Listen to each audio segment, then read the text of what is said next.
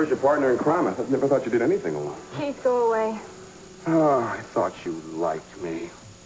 You know, you almost sucked me in with all that, how much you wanted to talk to me about Katie. You know, you ever try anything like that again, I might not be so nice. I tried to tell you about the letters.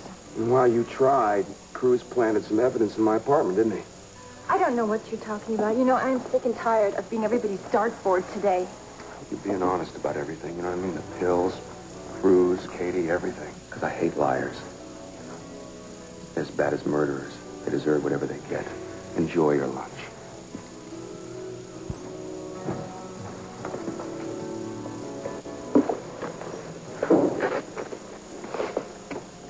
But I want you to continue to search the place, including the grounds. There's 1,000 places they can hide somebody there. Well, then look again. I'm sorry, that is not good enough. Yes, and please, could you bring Courtney Capwell in? I think she's hiding something. Maybe we can drag it out of her down there. I'll be down in about an hour.